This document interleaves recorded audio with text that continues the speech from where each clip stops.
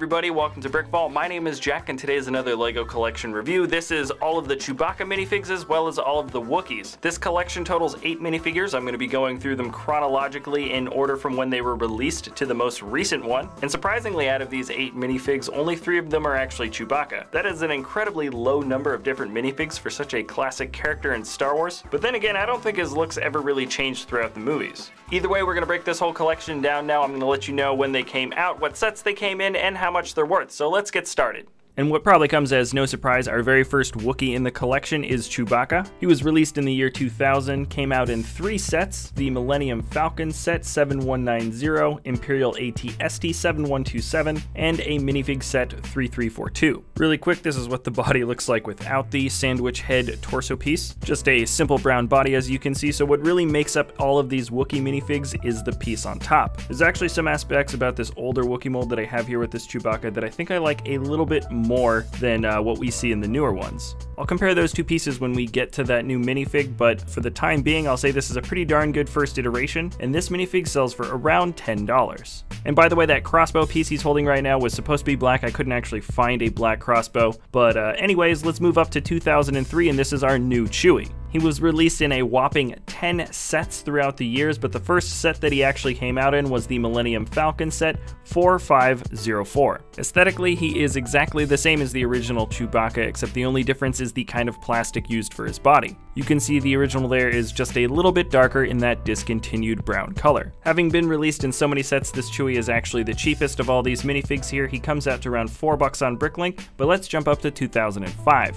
This minifig here is our Wookiee Warrior. He came out in 2 sets. One was the Wookiee Attack Set 7258, and the other one was the Wookiee Catamaran 7260. This mold for the head and body is very interesting for sure. It definitely resembles something closer to like a chieftain, but this also somewhat reminds me of what an Ewok looks like. There's a little bit of printing that goes along the belts on the front and back of this mold, but just like the previous Chewbaccas that we saw, it's very minimal printing, and it still looks a little bit choppy. He's a pretty cool fig, and he's about $10, and we don't actually get any new Wookiees for nearly a decade until the year 2014, and here is our latest Chewbacca. This guy here has a lot of really nice improvements actually. Namely, there's just a lot of really good stuff going on with the mold. First off, he's actually a bit taller than the original, which is nice. The way the mold is shaped that shows off the hair looks a little bit better, and definitely the printing really makes it. The first set he came out in was the droid gunship set 75042. He also came out in the Imperial Tidarium set 75094, and the most recent Millennium Falcon set 75105. And he's actually holding the stud crossbow gun from this set, but I don't believe this minifigure looks better than the original. Aesthetically, they improved upon all of the major features of the minifig. He even has printing on the legs, which is nice, but if you just look at him and the other one and then look at a picture of actual Chewbacca, you can see that the original just looks more like Chewbacca.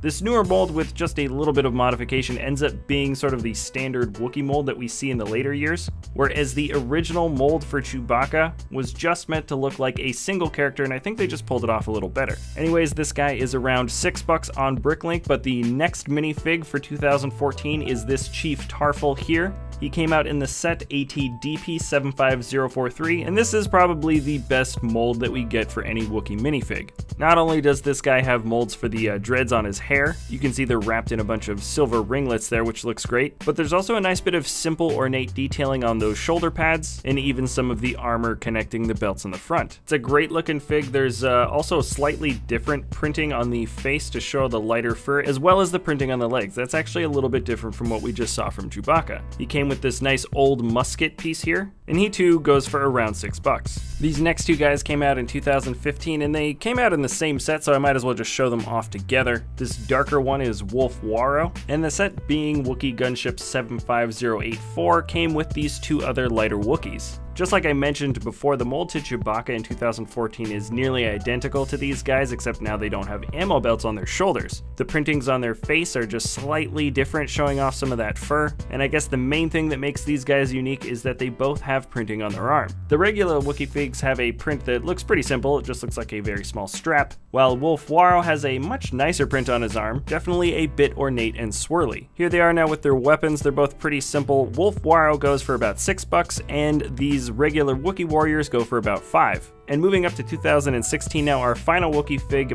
barely counts as a new fig, but he's basically exactly like the regular Wookiee warrior before, except now he doesn't have any printing on his arms. He was released in the Microfighter set Wookiee Gunship 75129. He is $5, and there we have it. We just finished the entire Wookiee collection.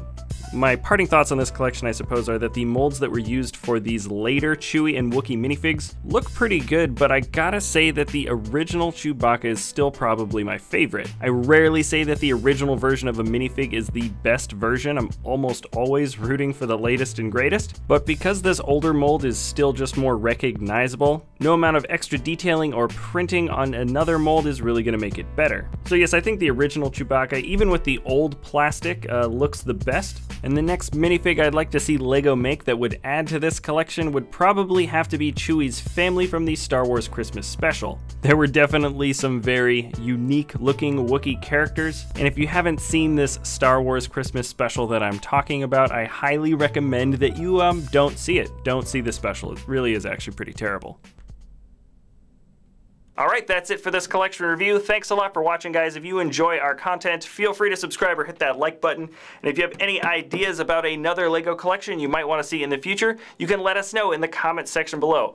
I really do like making these collection videos for you guys, and hope you hit that like or subscribe button. We'll see you next time at BrickVault.